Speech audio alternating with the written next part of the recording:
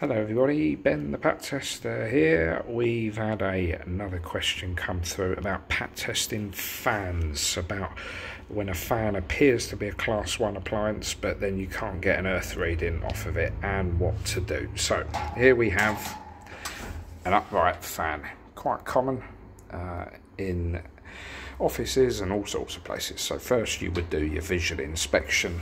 This one's not looking too clever on the feet here, but you can straighten them out, but just ignore that for the moment because I'm just going to use this fan for demonstration purposes, even though the feet is making it a bit wobbly. But this particular fan is class 1, and we know it's class 1 because there's no class 2 markings on it for starters, so we have to treat it as a class 1 appliance. And in the plug there is line, neutral and earth, so it is earthed at some point. Now when you go to test these, now what you'll find is there's a bit of exposed metal here, and that's the only bit of exposed metal you can find. But what you'll find is this flex will go up and it goes into an all plastic enclosure here, but you've got some screws at the back, and then you've got an all plastic enclosure here as well.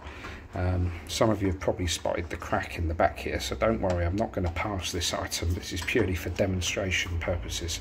But you can see here it's all plastic.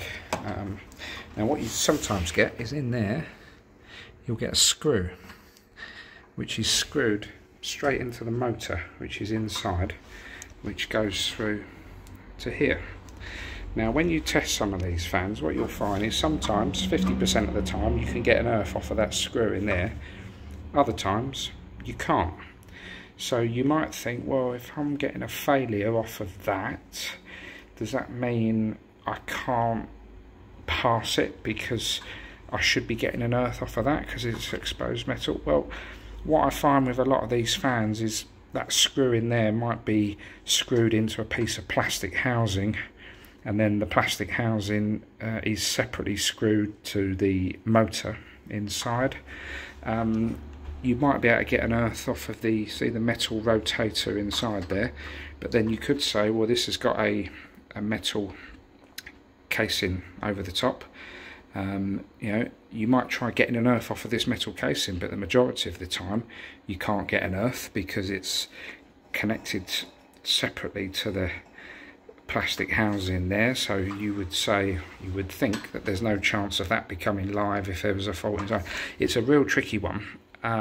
So what I would say is 50% of the time you can't get an earth off of them.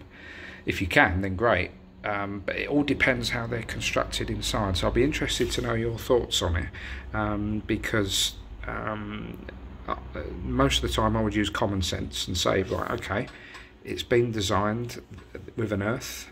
The earth may be just a functional earth for the motor inside. It may not have anything to do with the electrical safety of the appliance, but you don't know. But if you can't get an earth, in my opinion, it's not grounds to fail the item, because from experience this is a very common occurrence with fans and they can't all be failed, they can't all be faulty and unsafe. But I'll just mark it on your paperwork. Just mark it on your paperwork that you're unable to get an earth. There's only a limited screw there. You wouldn't be able to get an earth off of that anyway because the metal stem is completely separate to this switch. That's my opinion anyway. Let me know what you guys think. Be interested to know your thoughts as always. Please don't forget to like and subscribe as well. It's great to hear from you all. See you next time.